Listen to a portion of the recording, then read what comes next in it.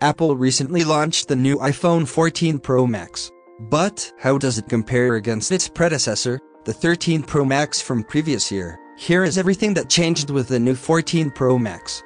There are a few key upgrades with the 14 Pro Max. The display, chipset, camera and connectivity. The screen, although is the same size, now has the always-on display.